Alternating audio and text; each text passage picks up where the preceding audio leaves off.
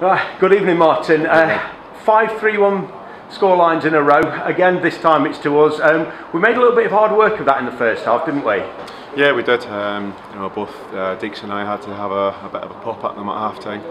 I don't think it was the standards that we set and the players, but thankfully second half we raised the tempo, and I think in the end we were too much for them. Yeah, the first half, they've had a goal ruled out for offside, but then we've come back and we've had two superb chances, haven't we, to take the lead.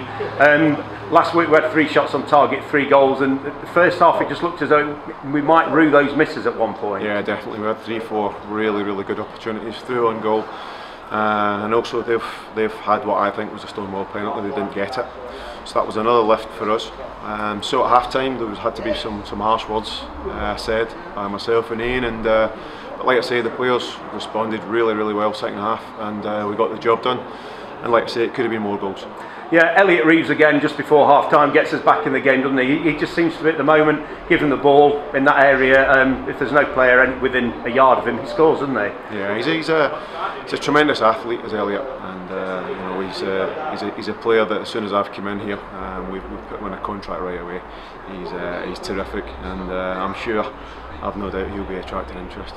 Yeah, and again, another home game, another corner, and another Matt Baker goal as well. That's good for Matt to get in amongst the goals again, isn't it? Yeah, Matt's going to get a few goals for us this season. I'm more concerned about the goal we conceded at the other end. Of course, again, that was another set piece against us, and that's something we must do better.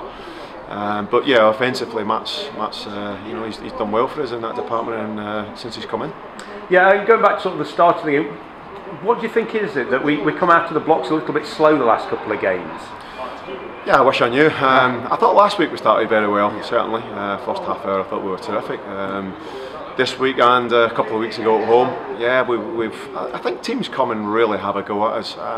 It's a great ground to come to, isn't it? It's a great pitch to play on, and a lot of teams raise their game, but I think second half, I think sometimes we undo them with our pace, and I think we come strong second half a lot of the games. Yeah, now we look forward. We've got 2 more home games. Tuesday, a cup match. Next Saturday again, it's the big cup match against Eastwood in the Vars. Tuesday night, the League Cup. Do you think you might rest some of the players for Saturday's game, or are you going to give some of the other players who are on the fringe a chance to show themselves to you again? Well, I was just saying in the dressing room there that we're a squad of players, 18, 20 players, and it's going to take all of us. There's a lot of matches, a lot of competitions, and therefore I do want to give other people opportunities. I don't want them just sitting in the stand. I don't want them just sitting on the bench week in, week out. Well, you're winning, sometimes it's difficult to change a team, but I've asked the squad players at the moment, but it's going to take us all, and it's important that they're all involved and they stay part of it. Okay, that's great. Thanks for that, Martin. Congratulations on another win and top of the league. Thank you. Thank you.